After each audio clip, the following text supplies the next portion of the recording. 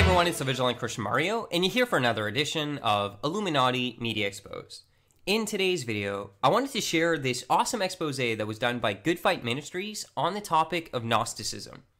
The reason that I wanted to share this in my Illuminati Media Exposed series is because this is a video series I've dedicated to exposing Satan's agenda to use his foot soldiers, his little puppets and peons here on planet Earth, the Illuminati, in order to brainwash and condition the masses into accepting a form of spirituality that is Luciferian and Gnostic, because this will prepare the way for the Antichrist and his beast system here in the end days.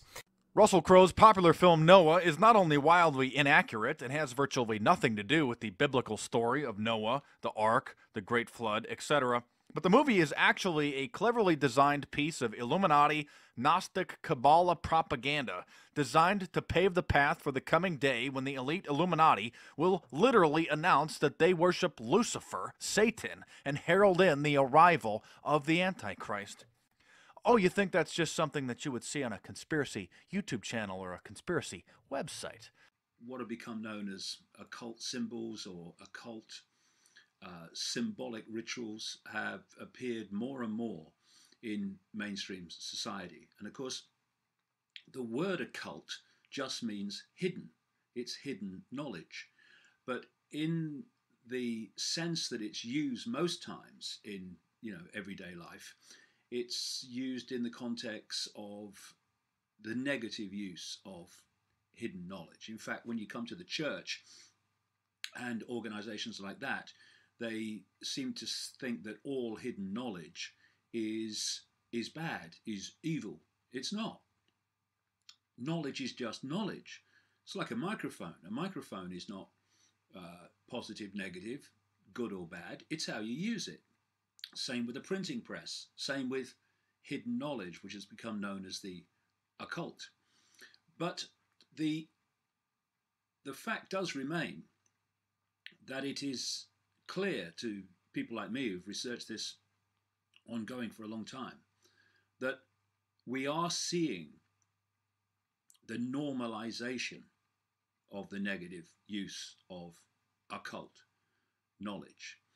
We're seeing it with the way that Halloween has become more and more like a mini Christmas, where kids go out with their trick and treat and it's all fun and all that. But the Halloween trick or treat type experience is Satanism light. I mean, that people might find that extreme, but it's not, because at the same time as those kids are trick-and-treating and going around dressed as witches or ghosts or whatever, in the hidden world, staggering numbers of children and others are being sacrificed by Satanists and crazies. I saw it on PBS.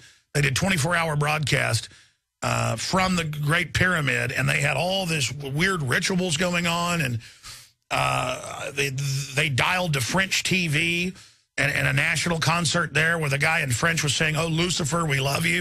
And I'm sitting there watching this as they went around the world on PBS, and I was taping it. And back then it was myself, my wife, and maybe one other crew member, and I never even had time to edit it, get it off the VHS or air it. Somebody at a PBS station has that 24-hour broadcast with, weird devil worship right on television. I mean, it was bizarre.